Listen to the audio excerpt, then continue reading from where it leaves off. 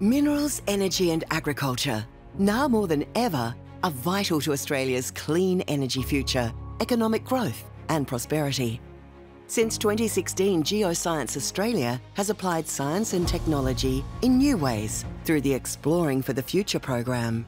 By gathering, analysing and interpreting data at unprecedented scale and detail, we're building a national picture of Australia's geology and resource potential. So, how do we know where to look for potential minerals, energy and groundwater buried deep underground?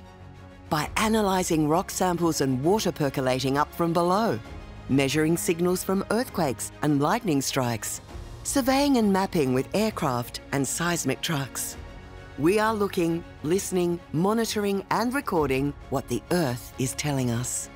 We look across the country and image hundreds of metres below the surface to create a picture of what lies below our feet, resulting in a new generation of maps and data. Each set of data we acquire is valuable in itself, but when we overlay the data sets together in a way no one has done before, we start to see the full picture and gain a greater understanding of where we can make new discoveries.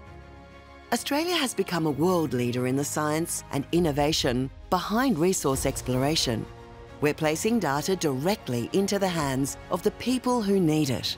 Governments and local decision makers, investors, explorers and regional communities, supporting informed decisions that make a real difference to all Australians. We thank the people and communities who collaborate with us to ensure the success of our program. Together, our work is supporting the transition to a sustainable, clean energy future, building tomorrow's industries and stimulating regional economies to ensure the prosperity of future generations. Welcome to the second session of the 2024 Exploring for the Future program showcase. My name is Clive Rossiter and I'm Geoscience Australia's Chief Transformation Officer. I'll be moderating this afternoon's session titled Geoscience for All Australians. I'd like to begin by acknowledging the Ngunnawal and Ngambri people who have lived and shared culture in the Canberra region for many thousands of years. I pay my respects to their elders past and present, and I also recognise our First Nations partners and traditional custodians of the lands we have accessed throughout this program, whom you'll hear more about later in this session. Finally, I extend a very warm welcome to all First Nations Australians joining today. This morning, we heard from the Honourable Madeleine King, MP, Minister for Resources and Minister for Northern Australia. We also heard from our CEO, James Johnson, and from the Chief of Minerals and Energy and Groundwater Division, Andrew Heap, on the significant scale and impact of the Exploring for the Future program. If you missed that session or would like to access the outputs we're releasing, there are links on the Showcase webpage. The work we're showcasing today was only made possible through extensive collaboration, and we sincerely thank all our collaborators for their valuable contributions. We absolutely could not have done it without you. This session will start by highlighting the historic importance of geoscience to Australia. It will then focus on how we consult to undertake and share our geoscience with communities, First Nation groups, and subject matter experts, and with non-geoscience experts. This will be followed by a Q&A session after the presentations where you can ask questions of the presenters by using the Q&A stream at the top of your screen. You don't need to wait until the end of the presentations to submit your questions. Please, if you think of anything you'd like to ask, send it through. The speakers are presenting on behalf of a large team, including many scientists, administrators, and other professionals. And if they cannot answer your question today, they'll be happy to take it on notice via our email, eftf@ga.gov.au. Our first speaker this afternoon is Dr. Verity Normington, who will talk about rocks that shape Australia, sharing stories of Australian geoscience through an exhibition. Verity is a self-professed rock chick who loves telling the stories of rocks. As Director of Strategic Science for Geoscience Australia's Office of the Chief Scientist, Verity combines passion for geoscience communication and stakeholder engagement with applying STEM knowledge and skills in implementing policies to this really important work. Verity was an Australian Science Policy Fellow in 2020 and a Superstar of STEM in 2019-20. She has a PhD in Geology from the University of Adelaide in characterising and reconstructing the beginnings in the formation of our landscapes in Permian times, when much of Australia was part of the Gondwana supercontinent and covered by large ice sheets.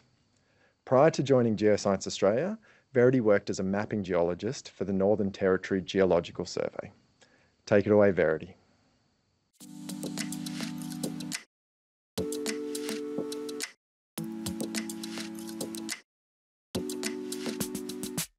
Rocks That Shape Australia shows how rocks and their stories can be valued by different people and different groups.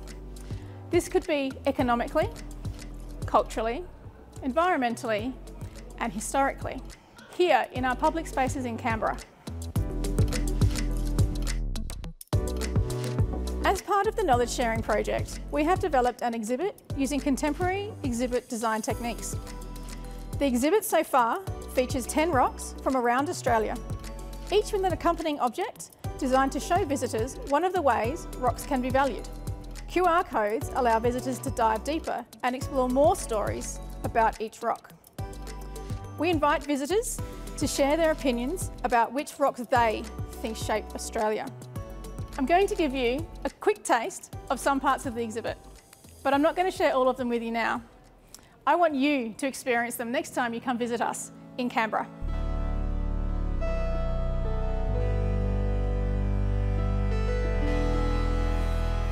This rock is the oldest one we have in the Rocks That Shape Australia exhibit. It's 3 billion years old. It's called a banded iron formation, but sometimes we call it a BIF. And this one's from the Pilbara in Western Australia. The red layers in the rock are evidence of the first time Earth had oxygen in its atmosphere.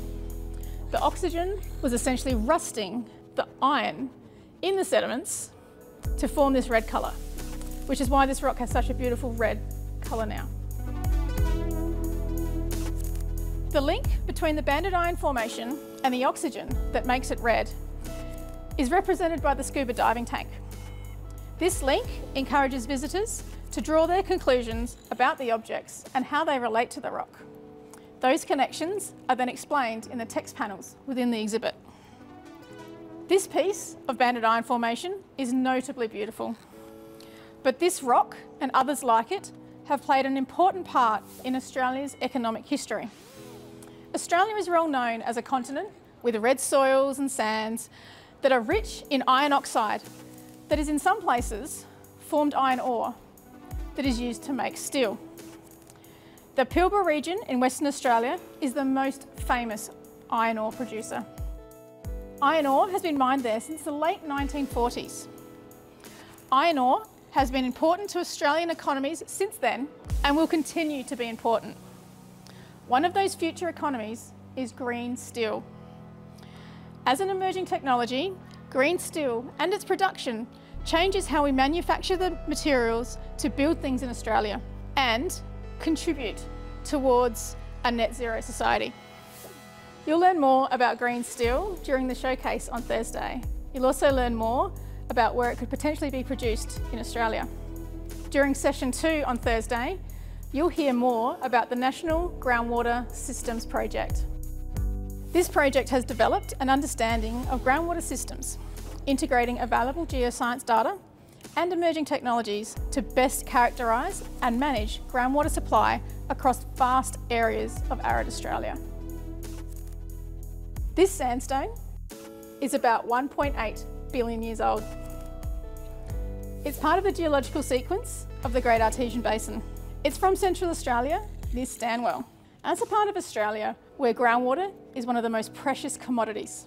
Groundwater is essential for natural ecosystems as well as for people. Groundwater also contributes water directly into rivers and lakes as base flow, often maintaining surface water bodies in times of drought.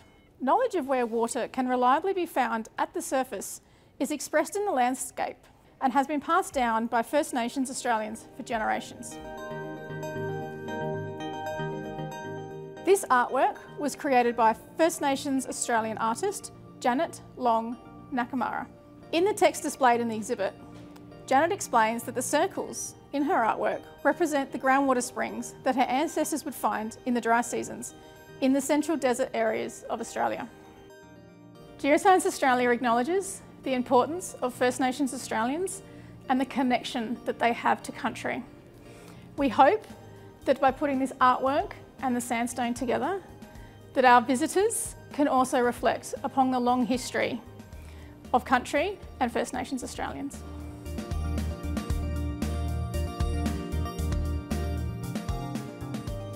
Many of you would have heard of Broken Hill, and some of you may know that the zinc, lead and silver from the Broken Hill mine is world renowned. This piece of Broken Hill ore is full of sulphide minerals that host that mineralisation. While mine production is slowing down in the region, there are further avenues to explore beyond the Broken Hill deposit, including what can be extracted from the mine's waste as part of the circular economy.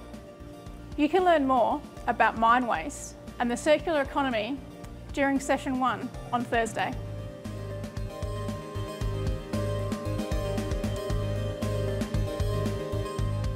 This drill bit was once used to drill through the surface and collect rocks and sediments from underground. Scientists can then use those rocks and sediments to better understand the geology, landscape evolution and resource potential of an area. But this drill bit isn't just a piece of history, it's a window into the future. The Exploring for the Future program has improved how we see into the subsurface. Through increased national coverage of geophysical maps, our understanding of buried systems continues to grow.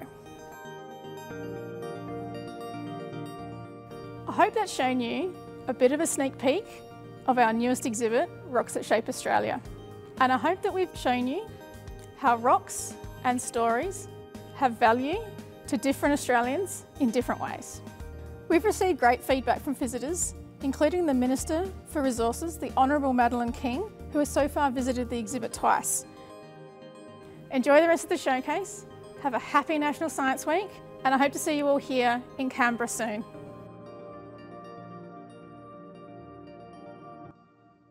Thank you, Verity. So great to see the new exhibition in your presentation. And I'd also encourage anyone who happens to be in Canberra to drop in and experience the exhibition themselves. It really is fantastic. Dr. Margie Sweeney will now present on fieldwork and community engagement across the whole country. 8 years of learning. Margie has been at Geoscience Australia since 2018 in both education and geophysics teams, and is currently the manager of the Access Engagement team at Geoscience Australia. Margie is passionate about communicating science to the community. After completing a geology degree, Margie worked as an exploration geologist before obtaining an education diploma and teaching science in Australia and Africa. Margie completed a PhD in applied geoscience at the University of Canberra, gaining further engagement experience working with farmers and other natural resource managers. Over to you, Margie. I'm going to talk today about the extent of land access undertaken for the Exploring for the Future program. Some of the tools that we created to help with that engagement for land access, and also some of the key lessons we learnt along the way. But before I do that, first of all, we need to point out that to do any type of fieldwork, we are completely reliant on the land holders and the traditional custodians who help us to get out onto their land. So we firstly need to thank all those people, but also I want to thank all the geoscientists and support staff who helped with land access over the 8 years, including huge contributions that have come from our state and territory partners. All right, so the first 4 years of the EFTF program focused on Northern Australia, where data was acquired on an area of about 2.9 million square kilometres. The majority of farmers, First Nations groups, other landholders that we engaged with were mostly for large regional surveys, such as the two examples on the screen. On the left is a map of deployments that we undertook for the AusLAMP survey, the red dots in the map. Jing Ming's going to be speaking about that later on in the showcase. And on the right, the very extensive airborne electromagnetic survey, the AusAEM program, that Houston Leigh Cooper will be presenting on later. For the airborne surveys, engagement mostly comprised of notifications through emails and using mediums such as newsletters, newspapers and radio advertising. The second phase of the EFTF program started in 2020 and was a big step up again in land access and engagement complexity, as field activities were being planned in every jurisdiction across Australia. For example, the AusArray program. In the second phase of Exploring for the Future, it was easily the most complicated land access project we've ever undertaken in such a short period of time. Alexei will present more on this work later in the program. Installing passive seismic stations every 200 kilometres across Australia, the black dots in the map that you can see, and those stations were sited on land with every type of land tenure imaginable, and we also had to deal with COVID, bushfires and extensive flooding in some of those areas. For ground-based field activities, cultural heritage due diligence is far more rigorous, and as well as access permissions, biosecurity inductions, national park permits, there are also many other requirements we need to make sure we fulfill so we don't impact on everyday activities, heritage or livelihoods of the people who look after the land that we work on. This map shows the extent of land access or of interest to GA staff for proposed field activities throughout the EFTF program. The green indicates areas for the first phase of the program from 2016 to about mid-2020, 37,000 land parcels. The pink indicates 122,000 land parcels that were the focus of engagement from mid-2020 onwards, and brown shows areas where we engage for both parts of the program. It is important to note that the map shows areas where GA engaged with people regarding land access. However, it doesn't mean that we got permissions or that field activities took place in all of that area. In some instances, the landholders and traditional custodians didn't give consent, or priorities for the science teams changed, so activities did not go ahead. In other cases, the planned locations of field activities, flight lines, or equipment deployments were moved due to the risk of impacting cultural heritage or farming activities. The data displayed here on the slide is from the second phase of the EFTF program because we weren't collecting that sort of data for the first phase. To ensure consistency in our approach to land access and make sure that we engage with the most accessible language, a series of engagement tools were produced under the Exploring for the Future program too. Demand for these types of resources has grown throughout the first phase of the EFTF, and I'm going to introduce you to some of these tools and briefly discuss which ones worked and which ones did work so well. The first suite of tools we produced were animations designed to help explain data acquisition techniques. The most common technique animations were translated into multiple languages, including First Nations languages. Now, ideally, formal surveys are the best way to evaluate the usefulness of engagement tools, but our stakeholders give their own time to engage with us for access or cultural heritage, so we don't want to inconvenience them by sending a whole bunch of surveys as well. So informal evaluation techniques are chosen to limit inconveniencing these people further. We do monitor YouTube analytics that describe the number of viewers of all of our animations. This is the graph here on the left. And as you can see, the animations describing the AEM surveys, or airborne electromagnetic surveys, have been viewed the most. This is probably because this link was included on fact sheets sent to so many people as part of land access for those programs. In general, we have found the animations have been helpful as part of explanations, and they have been picked up by exploration companies and some of our collaborative partners as part of their communications too. However, one Aboriginal Land Council reported that faceless characters in the animations were a bit creepy, and they didn't want to share them with the people they represented.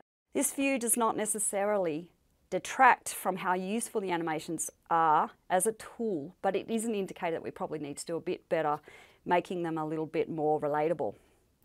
Also, we have had feedback from Aboriginal stakeholders that the translations don't really add much value. Many of the people in more remote communities speak English, even if it is their third or fourth language. So they view the translations as more of a novelty rather than something that enhanced their understanding more than the animation just by itself.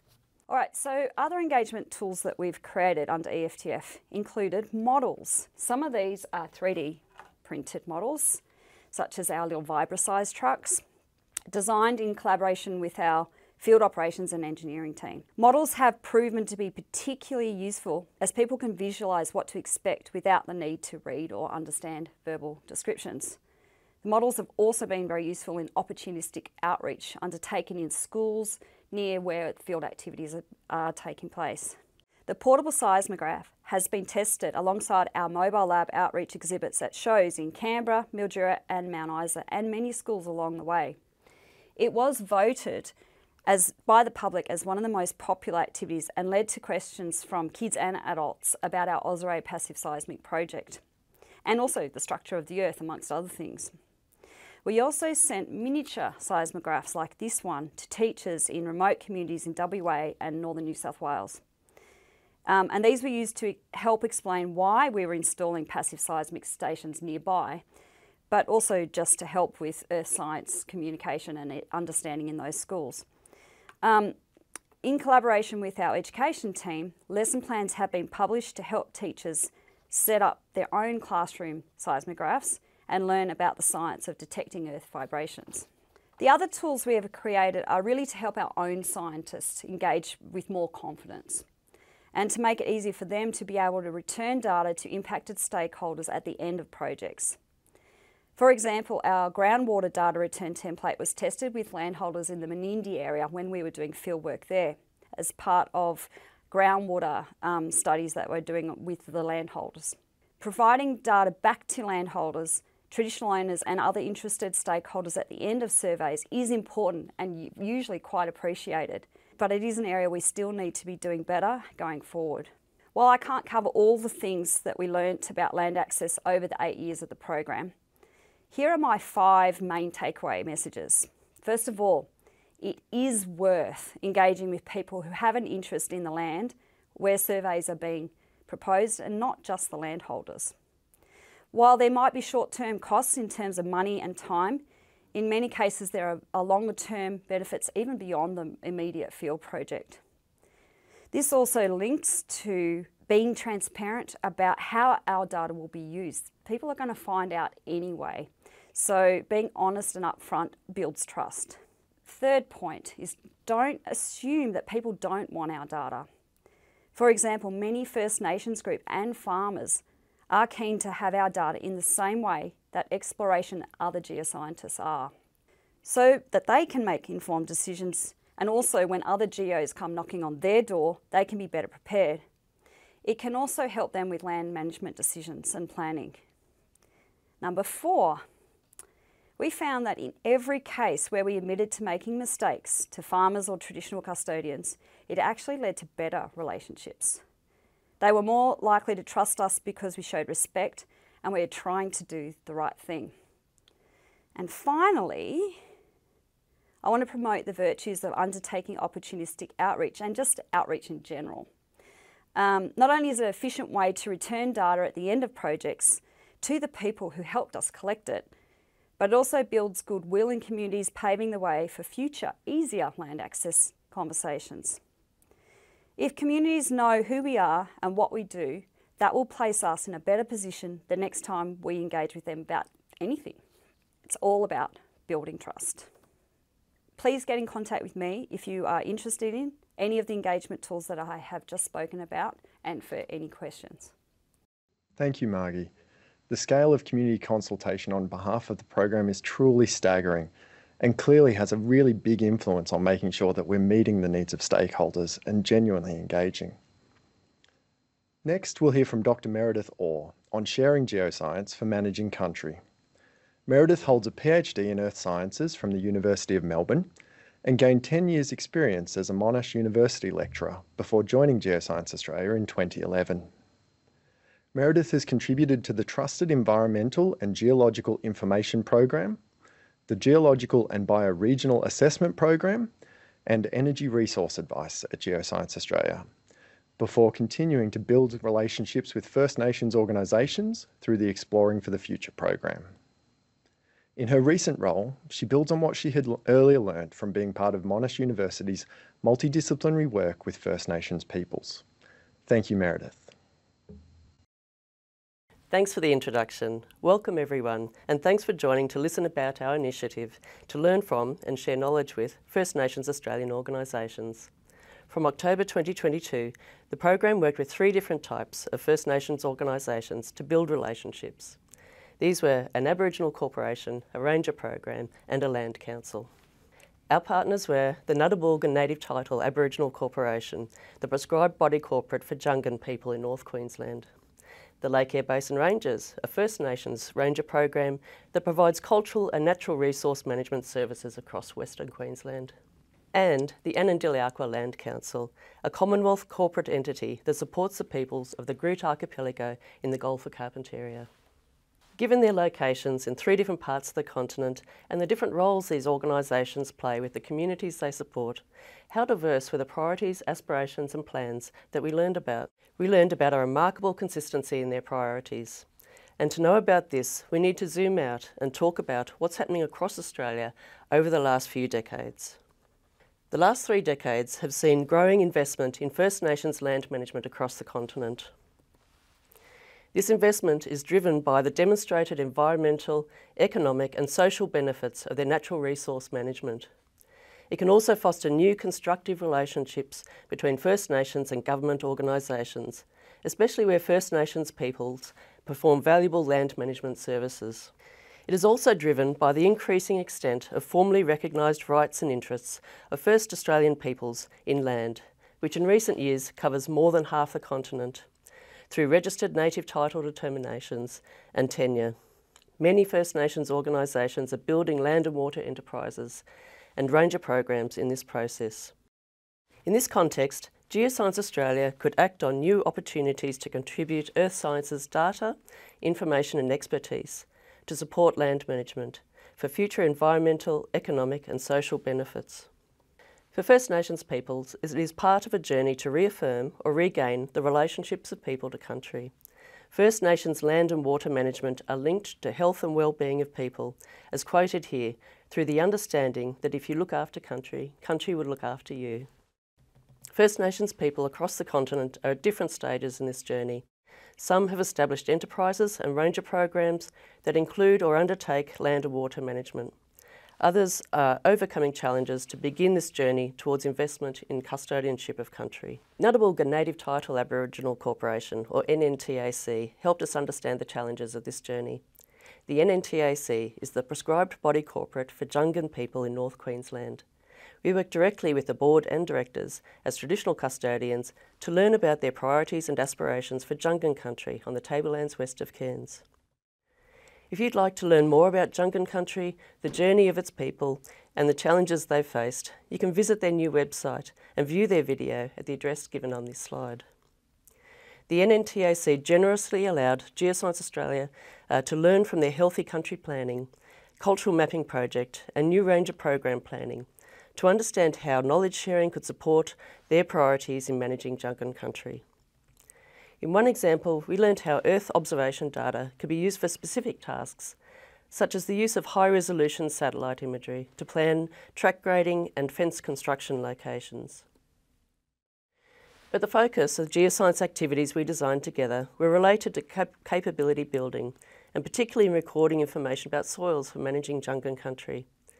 Now, from a geologist's point of view, understanding soils is different from mainstream Western soil science. Soils in geology have a historical science focus and are studied more in relation to their formation and their relationships to geology, landscapes and landscape history.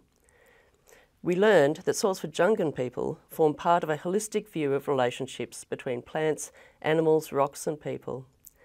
Knowing about soils is part of knowing about the health of country because their relationships with life. Both approaches come together broadly in storytelling about landscapes and country. Knowledge of soils also has practical application to land management tasks, such as in vegetation management, erosion control and construction. For these reasons, we've been co-designing a ranger field guide in the soils and geology of Jungan country, with instructions on the standard procedures for describing soil characteristics. Directors of the NNTAC provided their perspectives on soils in this knowledge sharing product. This Ranger Guide is planned for release in time for the recruitment of the new Jungan Rangers later in 2024 as a tool for their capability building in geoscience. We also worked with the Lake Eyre Basin Rangers, an established First Nations ranger team operated by the Dugalanji Aboriginal Corporation. The Rangers manage natural and cultural resources across the expanse of the Lake Eyre drainage basin in Queensland. We work directly with the First Nations Ranger Program Management and Rangers. The Lake Eyre Basin Rangers program, in turn, is overseen by the Georgina Diamantina Cooper Aboriginal Group, a collective of traditional owner representatives from across the major catchment areas of Western Queensland. Because of this relationship, we learned not only about the work of the Rangers, but the priorities of traditional owners in Western Queensland as they relate to the earth sciences. Together, we identified two key geoscience areas where we could design activities in ranger capability building. The first of these, again, was soils as a focus of capability building. The links between soil and the health of country and the relevance of soil characteristics to many tasks undertaken by the Rangers underlie this interest. But soils also offer the opportunity for telling stories about landscapes. The Lake Eyre Basin in Queensland has diverse landscapes that reflect environmental changes over millions and thousands of years, and these influence characteristics of soils across the basin. The changes in landscapes, which include dune fields, hills, deeply weathered landscapes, channel country and gibber plains, are reflected also in Geoscience Australia's radiometric data shown on the map, which displays the broad changes in surface soils and rock types. We undertook 2 knowledge-sharing study tours across Western Queensland with the Rangers, looking at landscape history and gaining experience in describing and recording the very different soil properties across the basin.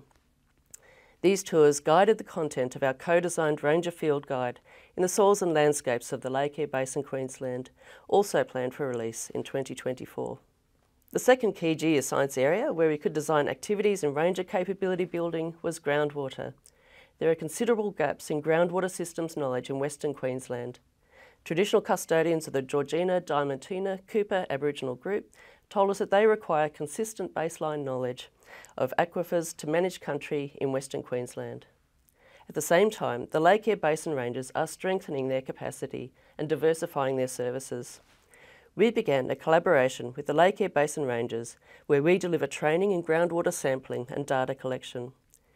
This capability building could result in a fee-for-service arrangement under which the Rangers would provide ongoing groundwater data to Geoscience Australia in the Lake Eyre Basin region. In this way, the Rangers are also able to support traditional custodians with data for longer-term land, water and vegetation management. And finally, we worked with the Anandili-Aqua Land Council, or ALC, which is a corporate Commonwealth entity that supports the 14 clans of the Groot Archipelago in the Gulf of Carpentaria.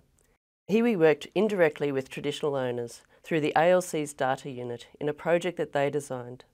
Their project, which is funded by the CRC for Developing Northern Australia, is to develop a geographic information system based on traditional owner priorities for land management planning and activation of the Indigenous state in the Groot Archipelago. Geoscience Australia joined the project as a partner, along with the geospatial tech company Aerometrics and the Australian National University. So the ALC and the Australian National University will report on the results of this project in 2025. In the meantime, through the Exploring for the Future program, Geoscience Australia provided non-cultural based layered data for their geographic information system under the themes such as soils, geology, water and topography. We learned that the ALC's priorities included assessing landscape and coastal change. So we facilitated integration of Earth observation data in their system to support both traditional owners and the ALC in planning for future land use and management. And a collaboration has developed between Geoscience Australia's Digital Earth Australia projects and the ALC to validate and improve intertidal elevation models for use in Anandili-Aqua coastal and marine enterprises, and to consider further innovations in Earth observation tools. The program began an initiative to share knowledge with First Nations Australian organisations. In a short space of time and with the generosity of our partners' time and knowledge, we have together been able to identify earth science themes that are the start of Geoscience Australia's contribution to the journey of investment in First Nations people's management of country.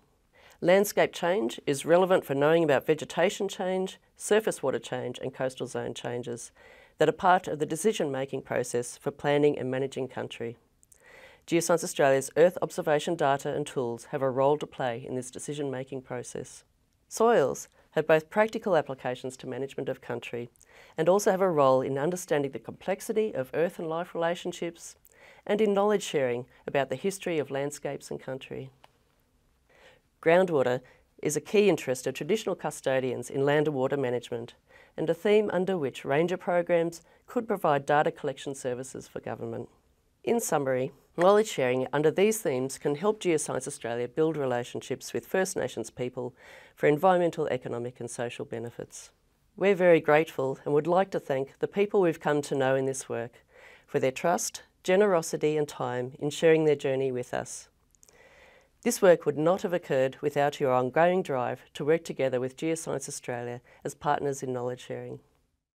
We're also grateful for the Geoscience Australia staff across the divisions who contributed to the on-country activities developed as part of this work or met and shared knowledge with our partners when they visited us in Canberra. Thank you. Thank you, Meredith. It's great to see the important and enduring relationships being established throughout the program. Mark Webster will now share with us the journey it took to develop the new, innovative digital pathways for getting our science to its users. Mark Webster has been a part of Geoscience Australia and its predecessors for many, many years and has been involved throughout the Exploring for the Future program, as well as many other science initiatives. With a science background, Mark now is more focused on the dark side of ICT, not sure what that one is, and he represents our science colleagues in all data and digital matters and manages the ever-changing ICT program as part of EFTF. Mark also leads the ICT team within the Minerals, Energy and Groundwater division. Thank you, Mark. Hello, I'm Mark Webster, Director of Information Services within the Minerals, Energy and Groundwater division. Today I'm representing all the information management and technology individuals and projects within the EFTF program. GA staff who help design, develop, create, load and manage many of the innovative digital outcomes you will see throughout the showcase presentations. Technical staff who work in partnership with our science colleagues to create groundbreaking digital pathways and new innovative solutions. Achievements which in some cases happen behind the scenes. I would like to take this opportunity to acknowledge the software engineers, developers, data compilers and managers, spatial analysts and project staff for the importance of their contributions for the successful delivery of the EFTF program. For this presentation, I want to take you on a high-level but brief overview of some of the innovative digital pathways the EFTF program created. Capabilities which deliver highly complex geological and geophysical data to our science users. I only have a few minutes to summarise 8 years of outcomes, so please bear with me. But before we go into what was achieved, let's assess the online pathways we had over 8 years ago, before the EFTF program. Our delivery pathways were obviously a lot more elementary and what now seem a lot simpler, but they were very capable and in some cases GA was leading edge.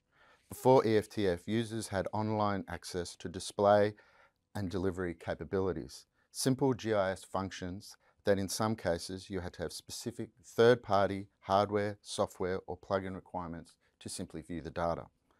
We were also only just starting to investigate online analysis and 3D capabilities. It could be done, but it wasn't easily accessible for all users. Back then it was primarily based on the discovery and delivery concept, where the focus was to display specific data sets and provide the option for a simple download. Still a notable requirement to this day. But we knew we could do more. Within GA we had the right strategies and governance in place, and the drive was certainly ready for change. We just needed the right pathway to move forward. The EFTF program gave us this opportunity for change, to evolve our technology, skills and knowledge base, to establish more interactive and innovative digital pathways, to provide the whole of GA the ability to mature its knowledge in data stewardship and online digital capabilities, as well as to push the boundaries into what would not be achieved in the past. The EFTF program was seen as a pathway to really mature our knowledge and technical capabilities, to progress and solve a lot of what we've always wanted to achieve for delivering complex geological data. Put simply, we wanted to ensure our data was more accessible to the scientific community but extras can be included to improve stakeholder science outcomes. We recognise from previous programs that users wanted high quality data that they can pose science questions to engage specialist decision support tools which did complex multi-criteria assessments on the fly, to perform complex data analysis through a simple browser interface. It was the opportunity to ensure our data was interoperable and, where applicable, open source. We recognise we can't change a user's software or hardware capabilities, but we can provide the data so it's accessible across multiple platforms, to be technology agnostic. We knew the EFTF program will need to deliver a large amount of data, ranging from simple vectors, complex grids and 3D volumes to very large multi-layer datasets. We needed to integrate all data and information so external users can perform their own analysis from a single entry point without needing to download or purchase expensive software packages. And of course, there is always the need to still download data, but we recognise it's not just that. It's needed to include spatial and non-spatial filtering and searching over multiple datasets and then delivering options for download formats. All capabilities we have done in the past, but never through a single interface for the ease of our stakeholders. So that was our wish list. Now, what was it you, the actual users, wanted? At the beginning of EFTF, we consulted with a proportion of the geoscientific community, including government, the resources industry, and parts of the community, asking what, why, and how will you interact with EFTF data. Many users recognise GA has vast geological and geophysical storage holdings, so the ability to search through hundreds of millions of rows, records, and petabytes of data to find a single value, file, or dataset is always required. The need to access and search our data holdings was identified as a priority, and to be honest, a capability all staff would like to have within GA. You wanted to be able to answer science questions on the fly, knowing you are using trusted, quality-assured data you can interact with simple GIS functions all through a single online capability, to be able to produce a map and place it on a presentation with ease. And yet you wanted to be able to perform complex criteria assessments of multi-data sets and provide a timely response based on user definitions, spatial searching, and complex decision requests. Our stakeholders wanted to be anonymous, feel secure, and apply direct connections to the data source. They also need to be quick, no extra clicks, plugins, or extra loading required. You require the need to load your own data into the same tool and interact with GA's vast data holdings all together. But you're also requested to link our data to your in-house tools, either at work, home, or out in the field. 3D visualization and interaction came up. Though it was recognised this could be difficult, but it was highlighted that if you could do it, then it would be a great basis for other agencies to follow as well. All logical stuff really, but did we miss anything? Okay, so you've heard of what the users want, but what was actually delivered? Let's highlight just a few data pathways that delivers our science to its users. Users will always want to download data, and it's a feature that will always remain. And yet we also know data is more than just points on a map. The goal is to continue to deliver science data easily using standardized data models with rich attributes. It's what we call well-described data. It is designed to enhance your science analysis experience. By following particular data standards, users can do more than just select multiple data sets based on spatial or non-spatial searching. They can also perform customized data delivery functions and individual dataset filtering and complex data querying, all connecting to the primary data source, which in some cases could be via a non-GA source. While it's great to access, analyse and visualise GA data, perhaps you'd like to include your own data and integrate it with GA's data for further analysis. Or better still, connect to our standardised web services and display EFTF data through your own networks and in-house GIS applications. In many cases, these services are updated every 24 hours, so you'll always get the latest data directly to your own GIS package. So why do we use open source and standardised web services, and not just certain data types or particular formats? To be as technology agnostic as possible and for direct connectivity. As the Geoscience National Agency, it is our role to deliver geoscience data as easily and effectively as possible to all user types, even if you're using our online capabilities or not. It means we can create and deliver well-described data that can be used to enhance users' decision-making without trying to force users to use a particular technology stack. So, what are the other opportunities our users have to access our science data? A major pathway for accessing and analysing science data is through our decision support and multi-criteria assessment tools. Various tools and functions which help the user ask key science questions based on scenarios, certain criteria, filtering, or specific science specifications, all on the fly. Detailed graphs, profiles, heat maps, and grids can all be returned to the user for analysis. Each time a user can save or rerun an analysis based on different criteria. Some of these include specific evidence-based decision capabilities, including the highly publicised Hydrogen Economic Fairways tool and the Green Steel Economic Fairway Mapper. Fast and easy to use capabilities to increase confidence for investors and industry partners. Other analytical tools are also available, many based on specific disciplines for complex data analysis, including hydrogeochemistry, inorganic geochemistry, petroleum, source rock, and rock properties, just to name a few. All available to users to access through the Data Discovery portal. And if you have trouble using them, help guides and how-to movies are available to guide users through an assessment and analysis process. Users can easily visualize and analyze highly complex data sets without plugins or with any other major software requirements.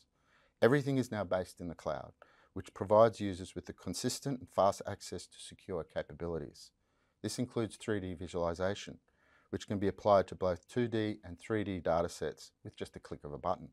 It's another great way to appreciate a different viewpoint of geological and geophysical data when viewed in 3D. With all these different pathways and digital opportunities, how much actual data and functions can users now access? As part of the EFTF program, we have loaded over 25 million data points into 23 new and existing databases. This is a massive 550% increase from what we had before EFTF. And we still have millions more data points to load. And that's not including the hundreds of terabytes of newly acquired geological and geophysical data sets, where the majority is also available online.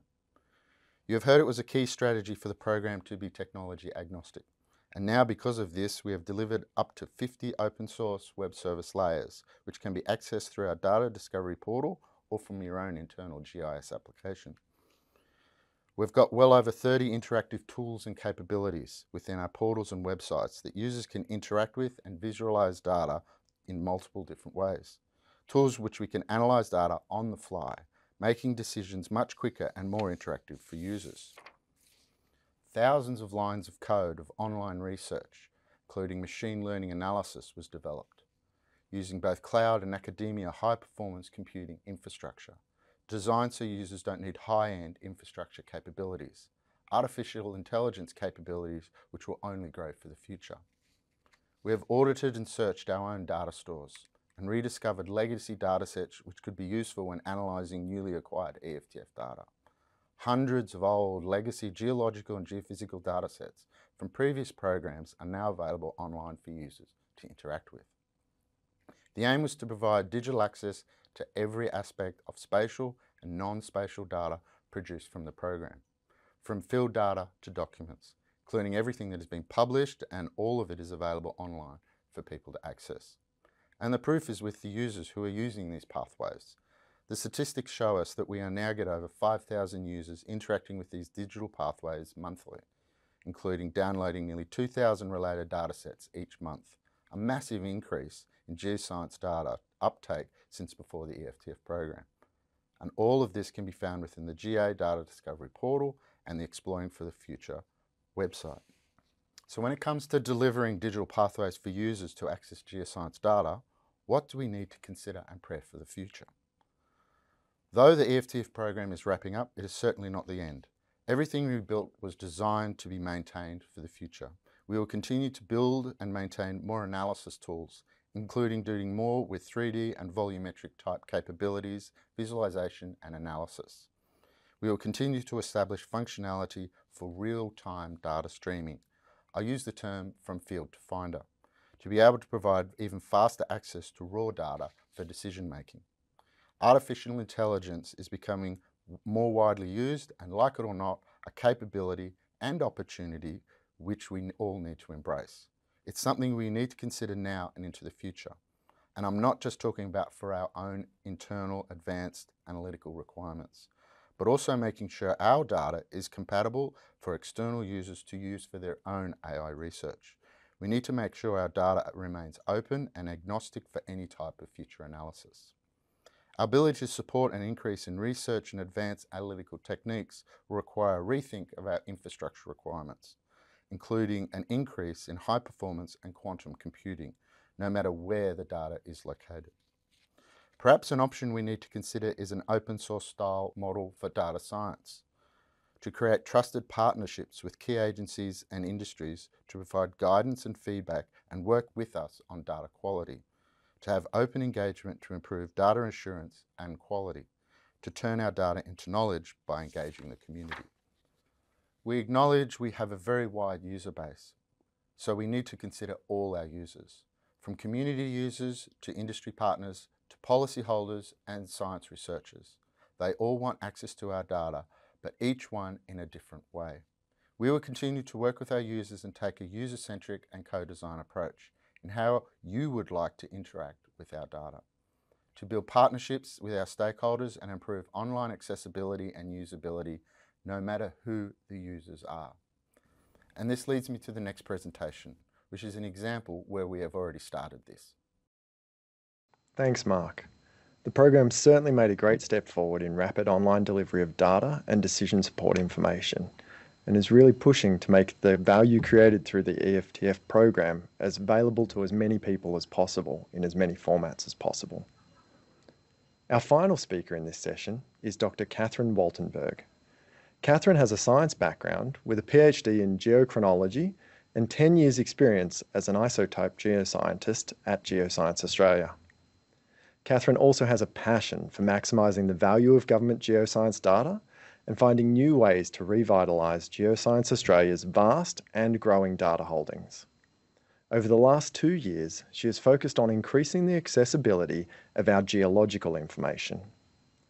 Today, Catherine will be launching the pilot version of GeoInsight, a new digital system to help non-geoscientists get access to the geological information they need. Thank you, Catherine. Hi everyone, and thanks for the introduction. Today I'm going to introduce you to a new digital hub that we've created to help access geological insights. To set the scene a little more, our world-leading products are helping narrow the search for our nation's valuable resources. And we've heard about the economic value that we're supporting at Geoscience Australia to the economy. But it goes beyond economic value. The information we provide also supports us to find the resources we need to support the energy transition and to support healthy environment and communities. We are clearly delivering great science that has enormous value. So a lot of the value we support doesn't have a dollar value. Data and insights help us manage water resources. As residents of the driest inhabited continent, we know how precious water is. It's critical to the health of our environment and communities. This map shows some of the work that we did during Exploring for the Future with collaborators across the Katitanda Lake Eyre Basin. And there are plenty more insights about groundwater to come in the following sessions. So if you've been to one of these showcases before, you'll know at least a couple of things about our work, and that's that we produce a lot of highly valuable, quite technical information. The reason that it's technical is so that we can ensure it's high quality and trusted. So in a way we need to show our working, and it's the level of detail that a lot of our users need. Geoscience Australia has an extraordinary depth of data and information relevant to a large range of users. But due to that depth, it risks becoming inaccessible to many users due to its density and requirement for technical expertise.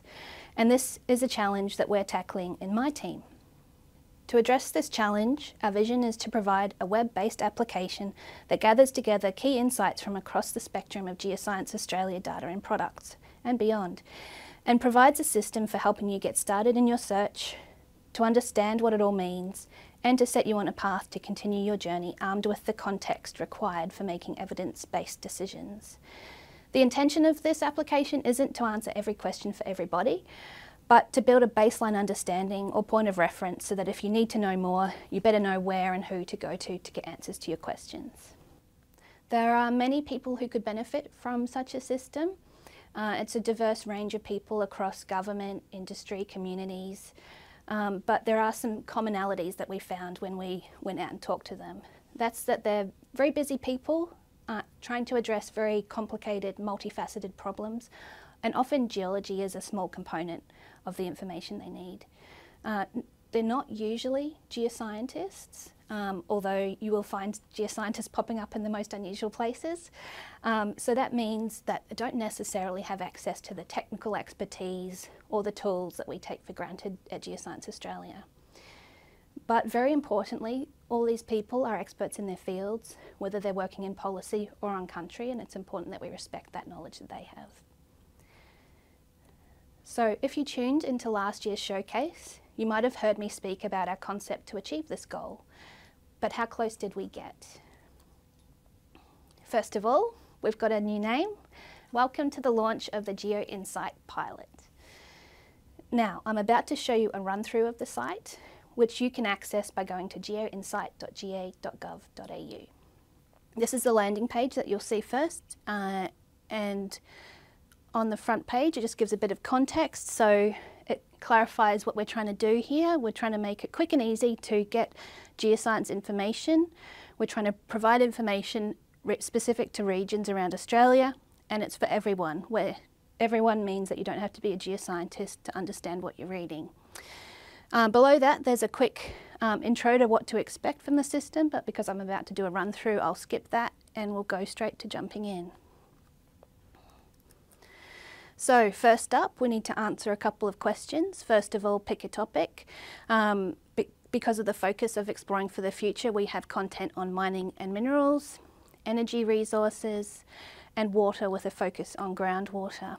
I'm going to stick with minerals to start with, and then decide where you're looking. So if you're familiar with our regions, you can just pick one of them and type it into the bar, but if you're not sure, any street address will work to get you, and it'll take you to a region that's relevant to that address. So then I'll click next. Alright, so here we are in the ACT region, looking at mining and minerals. As you can see from the map, there's not a lot of mines and mineral deposits in the ACT region. So let's just pop over to a part of Australia that has a little bit more activity. The Geraldton region. Alright, as you can see, in contrast to the ACT, there's a lot of mining activity happening in Western Australia. There's a little map legend that goes with the information that you're seeing on the screen, and we can also change the topic easily from, say, minerals to energy, and have a look at uranium and thorium and coal mines, as well as renewable geothermal and hydrogen plants in this region. We've also provided a couple of simplified infrastructure layers which you can turn on and off. So for example, you can see oil and gas pipelines or major road networks, and there's a little legend to go with each of these symbologies if you click on the arrows next to each button. Also on the screen we have a little pop-up window which shows you some key information about each region. So in Geraldton, the major population centres are here, and Geraldton itself is the major population centre here. Top industries, mining makes the list, as well as healthcare, education and training. And below this we can see a little blurb about each of the topics available. So minerals, it looks like there's production of a lot of different commodities. Energy, it looks like it's almost everything that we're tracking, and there's a little bit of information about groundwater. So if you want to know more than what you've seen on this page, you can also pick the topics that you'd like to see a more detailed report. I'm interested in everything, so I'll turn all the ticks on, and then we'll jump across to the report by clicking on the Generate Report button. So this is the report for the Geraldton region. It contains the information that we saw on the previous page, as well as a lot more context. So for example, we have a regional summary which highlights some of the interesting aspects of the region beyond just the facts and figures that we're providing here. We picked mining and minerals, so here's a summary of production for the Geraldton region. You can see by the commodities in bold that it's producing ilmenite, manganese ore, rare earth elements, rutile and zircon, all of which are critical minerals, and the strategic materials of copper and zinc. We also provide a link to those lists for more context if you're not sure what that means. And then we have grouped things into commodities, and you can see which among them are being produced or not. The map's included below, and the green dots on this map are operating mines, and every other colour are not operating mines. They're either deposits or closed mines or something along those lines. And that means that as well as the commodities that are being produced, there's also potential for other commodities to be produced, and that's what the next section is about. So for example, you can see that this region has a much expanded potential for a lot of critical minerals that might warrant some more investigation, and so on. For energy, as it looked like on the map, Geraldton region produces a lot of different energy types, barring coal, and we've also provided a little bit of an estimate of potential for energy production in the region, as well as the potential for geological storage of carbon and hydrogen. Again, we have the map so that you can compare with what's said above.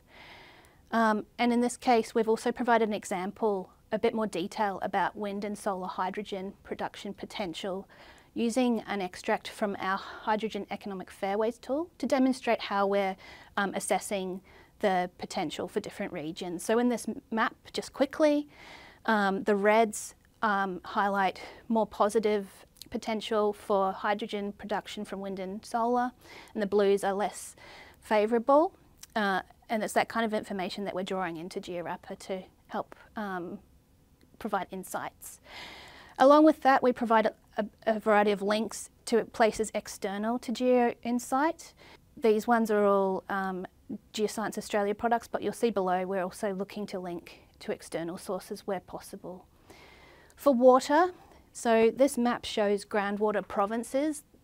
Groundwater provinces contain aquifers from which you can extract water. This map's a bit complicated because it's showing layers of geology that are actually stacked on top of each other, and we're still developing ways to make this a bit clearer. But in the Geraldton region, you can see that the Carnarvon Basin, the Perth Basin, the Western Australian Fractured Rock Province, and a little bit of this light blue province are all within the region. So we've colour mapped these polygons to the table, so you can see, for example, Perth Basin is this blue colour. That's just to help guide you. We provide information about water levels and salinities, the main uses of groundwater from these aquifers, and links to extra, much more detailed information.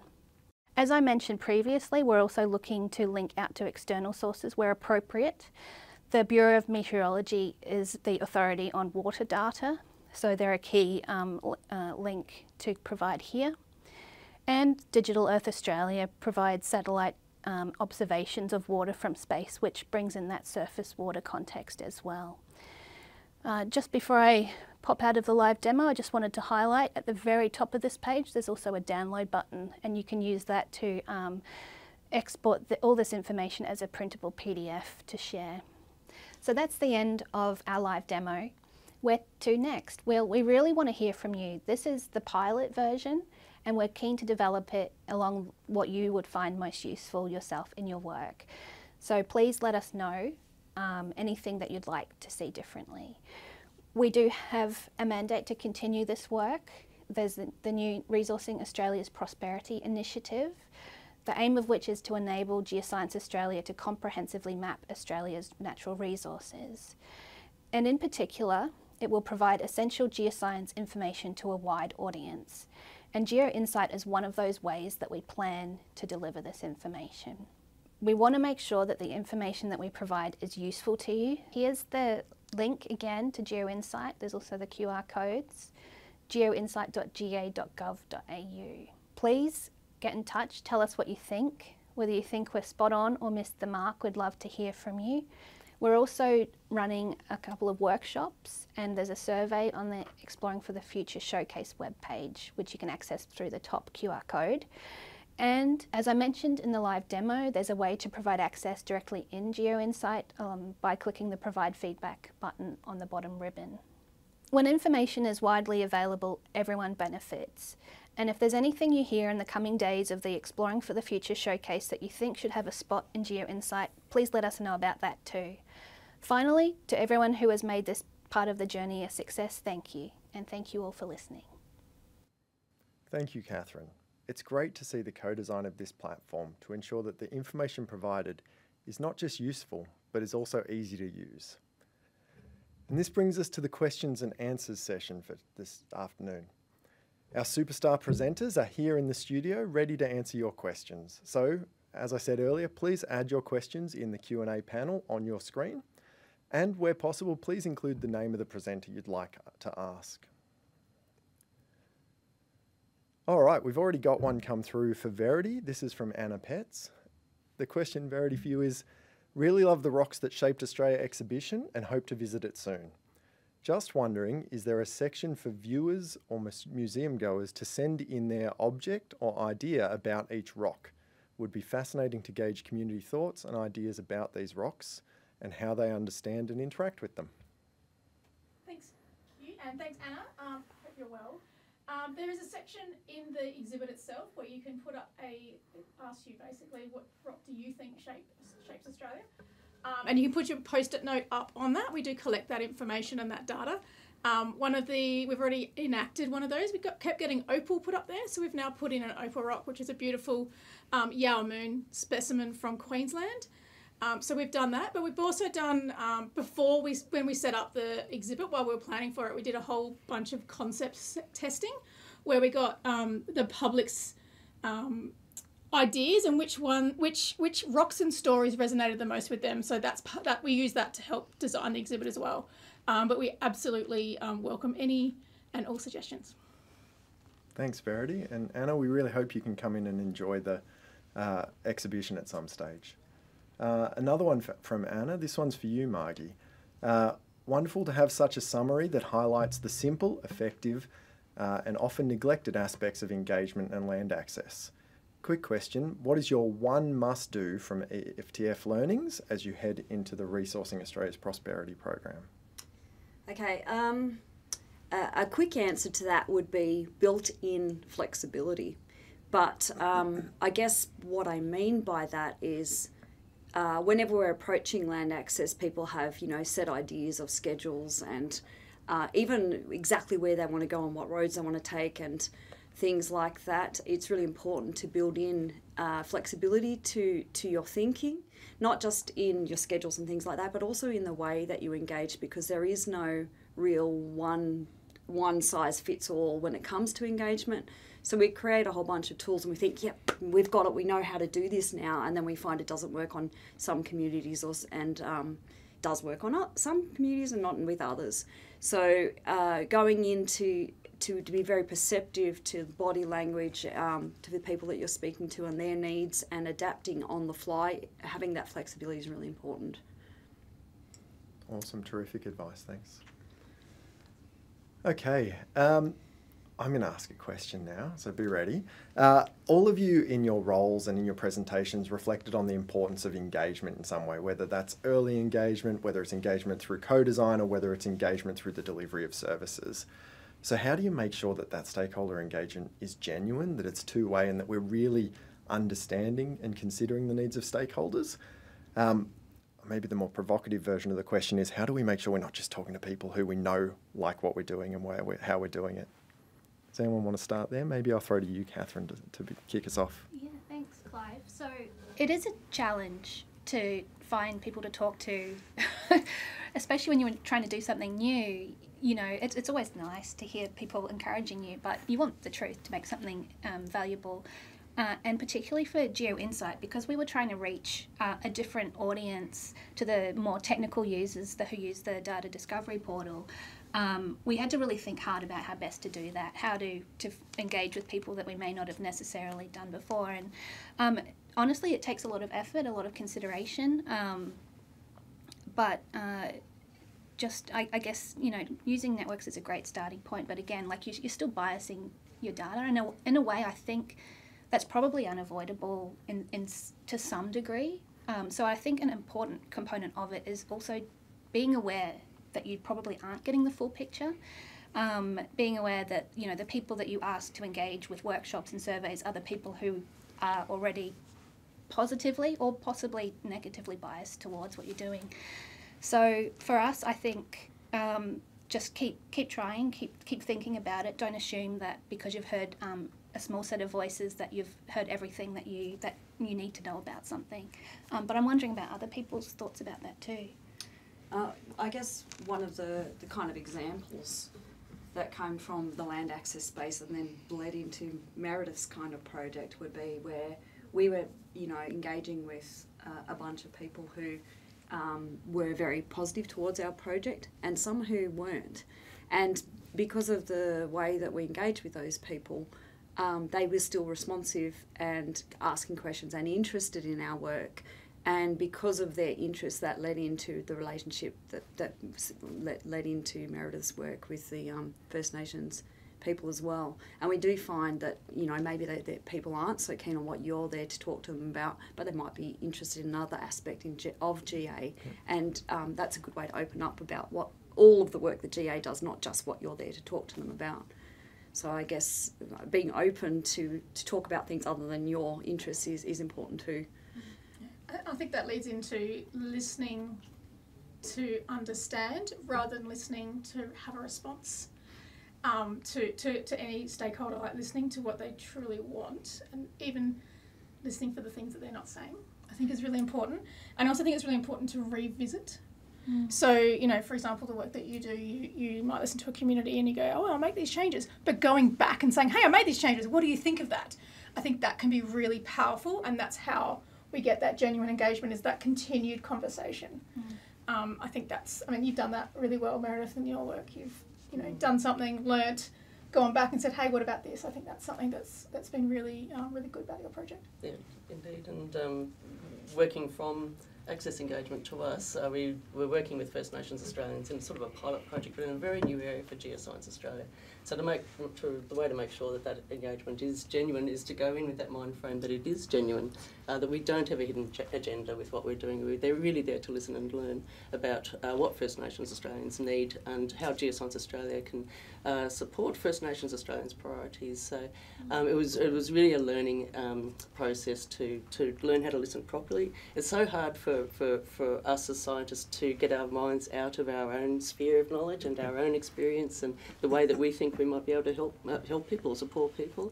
But if you do that, if you get rid of all of your agendas and just listen and spend a lot of time listening, then you can actually make sure that engagement is genuine, and you learn things that you don't expect to learn, and then you realise actually there's a world of opportunity for Geoscience Australia to move into that we just haven't learnt about yet because we're just learning how to listen. Yeah, I love that. That's a beautiful way to summarise that. So going in with genuine interest, empathy and respect for our stakeholders. Sounds amazing. I have another one for you, Meredith. So this is also from Anna Petts. So good to hear about the knowledge sharing with Aboriginal communities and building those very important relationships. And the Natural Resource Manager and Farmer User Guides sound very helpful. Did you also develop one for Aboriginal communities? Yes. Yeah, so that's actually... the part of the process is actually learning how to co-design, and the idea is to bring a product together as a result of this process. So the Natural Resource Manager and Farmer User Guides, which Access Engagement had developed, is one example of how you start to bring in other people's perspectives and priorities into products. We, with two groups, have been developing guides that integrate non-sensitive cultural information but perspectives about management of country and the way people view country with geoscience knowledge and information from a more Western science perspective. We're very close to being able to get those published. We're still working on them. It is a process to make sure that we do it the right way, because we don't want to break trust with anybody. So we have to do this properly, and to manage the way that we integrate knowledge into these guides. But there will be ranger guides for the Lake Eyre Basin, or Lake Eyre Basin, and also for in North Queensland, jungling country in northeast Queensland. So we'll have 2 ranger guides, and this will be the result of this process of working together to work out how we bring our knowledge systems together. Just to add to that, one of the things we found too also in the land access space is quite often the natural resource managers and farmers are also Aboriginal people out in the remote areas. So even though those guides are very, very similar actually, because the way that you use geoscience for that might be interesting to natural resource managers is actually pretty similar to farmers as well. They're essentially natural resource managers as well. You know, the target audience is across the whole country, and a lot of in the remote areas it is Aboriginal people who are farming and who are the natural resource managers. So I know it's specifically for that particular cohort, but they are part of that cohort, the greater cohort. Yeah. Great, thank you. Catherine, one for you from Michelle Spencer. So this one's around GeoInsight, and how often is the information in GeoInsight updated? That's a really great question. So the way that it's reading in information, it can be updated as frequently as needed. At the moment, right now, because it's just been set up, we haven't established update schedules, but we have already made one relatively significant update to move from, now what's the acronym? The Australian, oh gosh, AIMR, I'm thinking Australian something mineral resources, apologies, from the previous year's version to this year's version, and we did that relatively soon after it was released. So we're still finding our feet with that, but it's intended to be up to date. So the reason we built it the way we did was so that we can push out updates when significant new pieces of work come up. But at the moment, it is our main update schedule does concern those major national scale commodity reports, the yearly updates. Thanks, Catherine. Meredith, this one's from Helen Anderson. So good to hear about the knowledge. Oh, we've gone backwards. Apologies, I was about to read the same one. Sorry, everyone, we're having a minor technical difficulty. Please hold with us. All right, this one's for you, Mark. So can you elaborate a bit on what some of the difficulties were with making 3D data available, and how you dealt with things like file size, formats, and processing? Thanks, Clive. So, yeah, 3D data online is actually quite difficult. In the past, it was a problem, not just because of file size, but because people's computers couldn't actually interact with the graphics itself. So what we've basically done is all that information, all that data is now presented in, let's just say, a cloud, and all the workings are happening there, and what you're seeing on screen is basically just what your screen is presenting, which makes it so much easier. We've also invested and looked into what different stakeholders want to interact with this data, so from a formats point of view, what standards they want to follow. And we try to do a lot of the processing on our side, not on the client side. So that just makes it easier for the client to be able to do things, and there's a whole lot of machines and whizzard bang things happening behind the scenes that are actually doing all the work for you. They were the main part, but also graphics. Graphics was a key issue as well. And I know that some of the techies who worked on that are really, really proud of the work they did to optimise that. So I'm sure whoever that question was from, if you wanted to send through a follow-up question, I'm sure some of the tech who worked on that would be happy to dig into the details with you.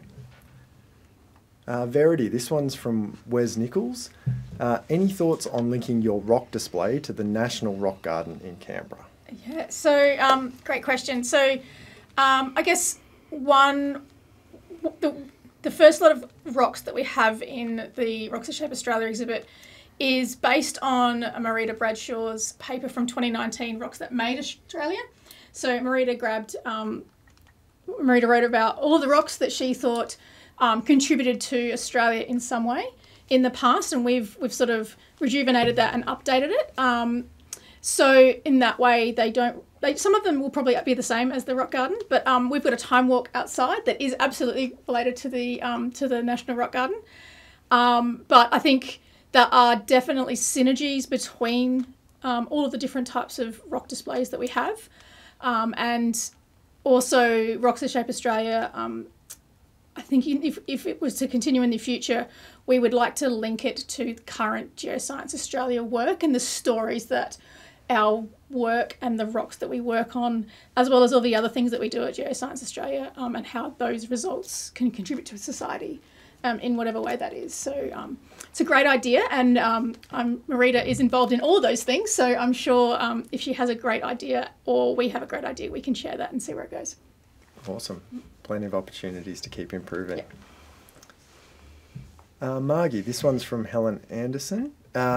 Is there any plans to make another video for consultation that deals with passive airborne geophysical surveys rather than active EM signals? And this would be useful for community consultation for early stage exploration. Yeah, good question. We have got a list of animations we would like to create. However, there is already on the internet under a webpage called Awesome, as in O-R-E, Awesome Resources, some really good animations already on gravity and magnetic surveys for airborne surveys. So we decided when we were prioritising which animations to create first, to start with, we wanted to focus on the techniques that we use the most at Geoscience Australia for our field activities. And we do radiometric and magnetic surveys, but because those animations already exist, although they're not specifically designed for us and have a lot more in them that I'd probably chop out, that they do exist already, so we can refer to them already. But yes, we have a whole list of survey techniques that we would still like to make in the future. So now that I've got your question, I'll prioritise those ones over the other, because I know that more than me thinks that we need them. So thank you for your question, Helen. Thanks, Helen. Appreciate the input. All right, Mark, this one's from Marina Costello, and Marina would like to know if you have any comments about database management to support machine learning functionality. Well, that's a very specific one, Marina. So the future for us is going to be AI and machine learning. There's no question about that. And it's something that we have to prepare for the future. One of the things that I'm conscious of, especially under the RAP initiative, is how we prepare our internal data holdings so it's going to be compatible with AI and machine learning for the future. We don't know yet if it is or isn't capable, and we've got a lot of work to actually make that happen. But from a database point of view, one of the things I am conscious of is we have a wealth of information within our databases. And while a fairly large amount of it is available online, it's basically available based on, let's just say, on the web services or for specific tools or anything like that. It's not like an open, if I could say, bucket that you can ask questions of. And that's what I would like to see for the future, to be able to get the public to be able to ask a science question to our databases, to be able to bring back a particular answer and see what it basically says. We don't know what it's going to say because it comes down to the questions being asked. From a machine learning point of view, we do a lot of stuff within the portal now. It is interacting with web services that are coming from databases.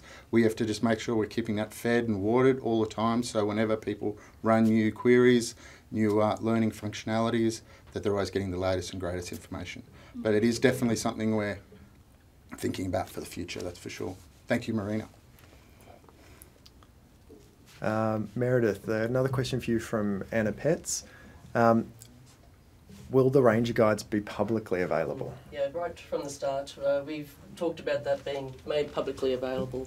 So it's going to be knowledge that's shared, and that's why we have to be very careful about how we prepare the content. They will be publicly available, managed on Geoscience Australia's online holdings. That way it will be available not only to the groups they've been working with, but to the people that they might talk to, and they might want to see examples of this sort of information and how we might be able to share knowledge. So right from the start we've talked about that, and we've been clear that what we put into the guide will be made publicly available. Yeah. Follow-on question: do you have a rough time frame for that? Putting you on the spot. Yeah. So we have a lot. We have the content and the on-country content. We have the First Nations input into it. We have geoscience information in there as well. The thing is how you do it in a way that I guess manages risk. It's a new area for both Geoscience Australia and the groups that we're working with. So that's why it's a longer process to get this right, and to. There are a number of considerations which I may not have thought about, and I'm learning as I go, and so it's working through that at the moment. So it can be available within the next few weeks or a bit longer, just depending on what the viewpoints are of our First Nations partners. Yeah, and back to that earlier discussion we had around the importance of respecting our stakeholders and their views. Exactly, yeah, yep. That's it. Yeah. Terrific. Hi, Catherine. This one's from Keegan McGuffey. Okay, this one's a bit of a long one. Stay with me. I really think the team has done a wonderful job with GeoInsight. I think this will be super helpful for high school students studying and secondary teachers teaching earth and environmental science. The first question, I was wondering whether the team was thinking of releasing some written case study style workflows, similar to what we went through today, that teachers could refer to and show school teachers. I might let you answer the first one and then we'll jump to the second one. Sure. This is the exact kind of thinking and feedback that I love to hear when people are thinking about how what we've done can be used, and education is a huge part of it. You know, we talk a lot about, you know, the skills shortages and that kind of thing, and bringing through people with the I guess just who have the love of geology and earth sciences in their heart. And I'm pretty chuffed that, you know, GeoInsight could be part of that. I would personally love to be able to engage with that, and we do have teams at Geoscience Australia, like the Education Centre and that kind of thing, that we could work together with to produce some written notes on GeoInsight. I do think for high school students, it could be a really interesting way to look at the Earth, particularly because it brings in that regional view. So, you know, they can zoom to where their school is or whatever and look at the rocks around there and start thinking of questions. So it's a really brilliant idea. And I'm glad that we've gotten that feedback so we can start thinking about how we might be able to do that. Terrific. And the second part of the question is, as there's a focus on examining the link between soils, subsurface geology and resources in schools, will a soil layer be something the team is considering adding? Yep. I mean, definitely. I think soils comes up a lot, you know, for it's important for so many things. You know, it's where our food comes from, and, you know, that kind of thing. So I do think that soils is an important one to consider adding in the future for sure. I think we can say a lot about it and start bringing those links. Soils is also something that people can actually touch and interact with, as opposed to like the deep earth concept. So perhaps it's a way to bridge that gap in knowledge and start helping people understand the whole of the earth. So again, another fantastic suggestion. Always happy to hear more. Email EFTF if you don't get a chance to tell me in this Q&A session, but yeah, please keep the suggestions coming for sure. Can I jump in and ask, what other ideas are sort of floating around in terms of the future of GeoInsight? What's on the kind of feature backlog at the moment? So there are, like the soils idea, there are ideas for new topics to expand the breadth of the information that we're presenting. There's also suggestions to go into more information about certain topics. For example, the importance of, you know, critical minerals and that kind of thing. That could be something that we expand a bit more on. But equally, there's also, I guess, extra functionality that makes the system itself more useful. So, for example, you can't, at the moment, currently extract the tables that are in there. for anything else. So we have had suggestions that maybe it'd be great to add that functionality. So people, again, like Mark mentioned, people want to use it for what they want to use it for in their own customised way. So there's a whole breadth of ways we can improve it, and the reason I'm very interested in hearing from people is because we need to prioritise all these great ideas, because there's far more that we could do than we really can do in the short term. So what's the most important to people? That's what I want to know. And to follow on from that, a lot of the things that people are asking for, we have in the portal, but it was arguably designed for a particular set of science and technical audience. Now we're starting to see what was being said here. Now we can use that same information presented in a slightly different way to answer different questions. So we're not actually doubling up, if I could say it that way. So, and that's the goal for us, to be able to do it that way, make it easier for all aspects of the audiences. Yep, terrific. So thank you. I think that question was from Keegan. Thank you very much for the feedback and the questions there, and we'd really encourage everybody to keep providing feedback on GeoInsight. As Catherine said, we really want to make sure that it's meeting your needs, and we can only do that by prioritising the things that you tell us are important. We've used up all our time, I'm afraid, and we're going to have to draw the Q&A session to a close there. So a really huge thank you to Verity, Margie, Meredith, Mark and Catherine. You've been a fantastic panel and presenters, and we really appreciate your time. Also, thank you to everyone online who's attended today's session. I know we didn't get to everybody's question, so if you still have a burning question and you'd like to ask us or to make contact, please do email us at eftf@ga.gov.au.